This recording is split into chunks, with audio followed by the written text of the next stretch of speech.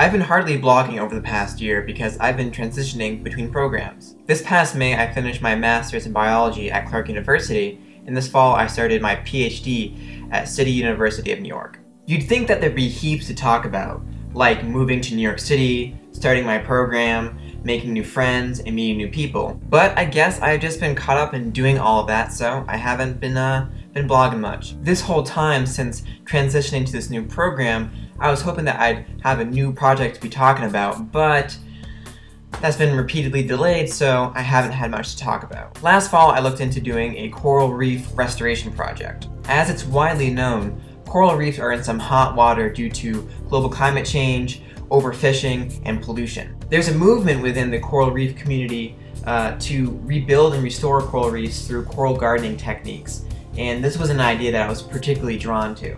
But I've since switched labs. Now I'm at City College of New York. For the time being, I am shelving the idea of my coral reef project. So in my new lab at City College, I'm hoping to start a tropical rainforest conservation project. I mean, if coral reefs are the rainforests of the ocean, then I'm sure I'll be just as happy in the real rainforests with my feet on solid ground. Either way, the important part is that my work will bring me to the tropics. Speaking of which, that's why I'm starting up my blog again. In a few short weeks, I'll be flying off to the Philippines. So yeah, I'm ditching the last few weeks of school and my finals to do fieldwork in the Philippines. That's the right decision, right? Officially, I'm going to the Philippines to help my professor catch butterflies. Awesome, right? So what did you do this summer, my fine sir?